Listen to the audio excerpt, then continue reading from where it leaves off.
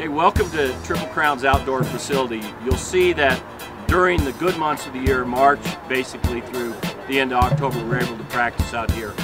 On this, we have our own diamond on this side where our girls will bring their stuff and hang it, and on Tuesday and Thursday our gals are out here, and on Monday, Wednesday, and Friday our guys are here. So we'll have a team defensively on the diamond here, and sometimes across the street on our second diamond, we'll have another team in defensive drills.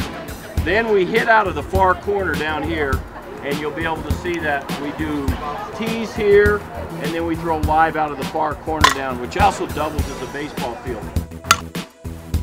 We'll use some of our indoor facility and our outdoor running area in the open grass. We're able to train 50 kids at a time here. We run stations of 40 minutes, so at 4 o'clock we'll have a station that's defensive. At 4 o'clock we'll have a station on hitting. At 4 o'clock we'll have a core with our strength and conditioning coach. So we have 6 bullpens on the ground, and we're able to throw outdoors with 6 sets of pitchers and catchers on this facility.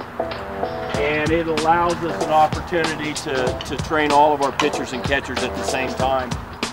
We do that from 3 to 4. They can sign up for that shift for their bullpens, or they can go again from 6 to 7 o'clock at night. From here, we feel this is a launching pad to get our kids a developmental opportunity that's at the same level as a scholastic facility. In the diamond sports, there's not very many full complemented facilities with indoor and outdoor full facilities to train their teams. We don't use this facility for the public, so it is basically here for our players.